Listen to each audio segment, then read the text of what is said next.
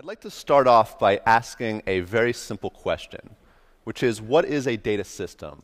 What are these systems that we're working so hard to build, for which we go to conferences like this to learn how to build them? Well, I think a good place to start is that a data system is a system that manages the storage and querying of data.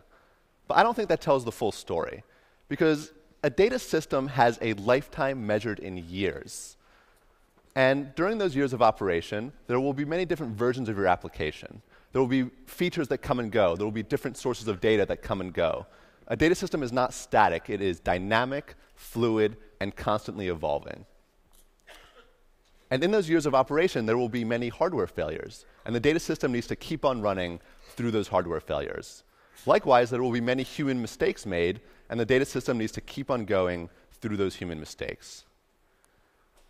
The data systems that we build are sophisticated and diverse. And behind these simple interfaces are enormous clusters of machines. But it's a mistake to think that it's just machines powering these applications. Humans are an integral part of any data system. It's humans who write, test, and deploy the code. It's humans who do operational work to the system while it's running. It's humans who confuse the metric system and the imperial system. It's humans who make operational mistakes and accidentally delete data from the database. Now, I remember my first year as a programmer, something happened to me that really stuck with me. I had a coworker in the office who had spent about 3 weeks collecting a data set from the internet, and he was just waiting to have enough data so that he could analyze it.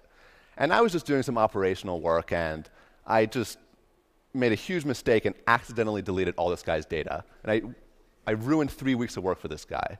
And this was my first year as a programmer, so I didn't know what was going to happen. I mean, was I going to get fired for making such a careless mistake? So I sent out an email just apologizing profusely, and I was surprised at how sympathetic everyone was. And I remember one guy came up to me afterwards and he said, "Nathan, congratulations. You're now a professional programmer." But this is one of the fundamental truths of software development. We don't know how to make perfect software. Bugs can and will be deployed to production. People will deploy bugs that increment a counter by 2 instead of by 1. People will deploy services accidentally that initiate denial of service attacks on critical internal infrastructure. People will make operational mistakes like accidentally deleting data. This is a fact. It's not a question of if people will make mistakes, but when and how much. Now, when we look at the work that's been going on in the industry the past few years, there's been a lot of amazing work in building systems that are tolerant to machine failure. And just some of these amazing techniques and algorithms are listed here. But the human still remains the biggest moving piece in any data system. Right? You have to plan for humans to fail. And I think the only rational way to go about the design of a data system is to treat humans like you treat any other part of your architecture, just like you treat your disks and your CPUs and your memory and your routers and your switches and your software. It's another piece that can fail, and you have to design for it, and you have to engineer for it. I would assert that the worst consequence of human error is data loss or data corruption, because as long as neither of these things happen, at least you can fix what went wrong, or at least greatly impact the impact of such an error. And this brings us to the topic of mutability. Mutability is the U and D in CRUD, the updates and deletes in the 4 standard database operations of create, read, update, delete. Now, mutable systems inherently lack human fault tolerance, right? Because at a fundamental level, the system is always modifying and deleting data. So any mistake could delete or corrupt data into an arbitrary fashion. Right? I've experienced it, and I'm sure most of the people here have experienced that in the past as well. But there's an alternative way to build data systems, and that's to base your systems on immutability.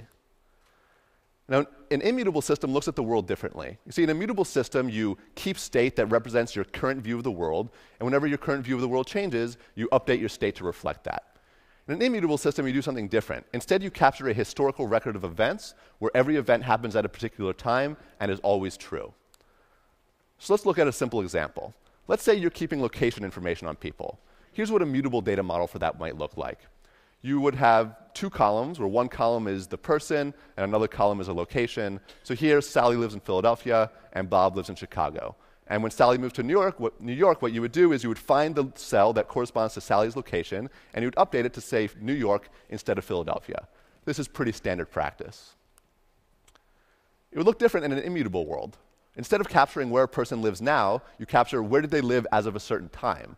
Right? So Sally lives in Philadelphia as of one certain time, and Bob lives in Chicago as of another certain time.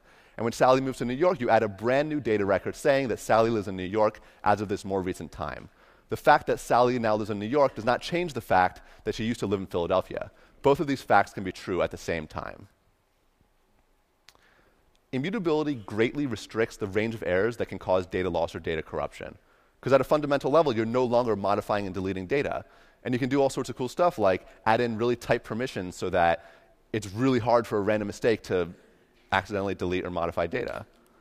So an immutable system is vastly more fault-tolerant than a mutable system. And as a side note, it's also much easier to reason about systems based on immutability.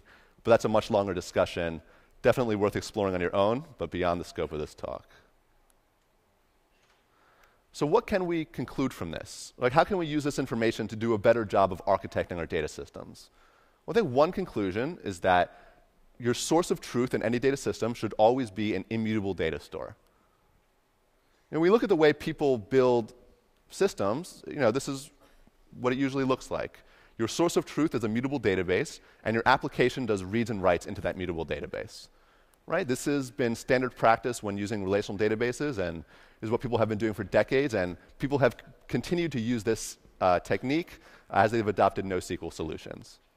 But rather than build systems like this, let's start building systems like this, where your source of truth is an immutable data store, and then you build specialized views on top of that immutable data that then go on to serve your application.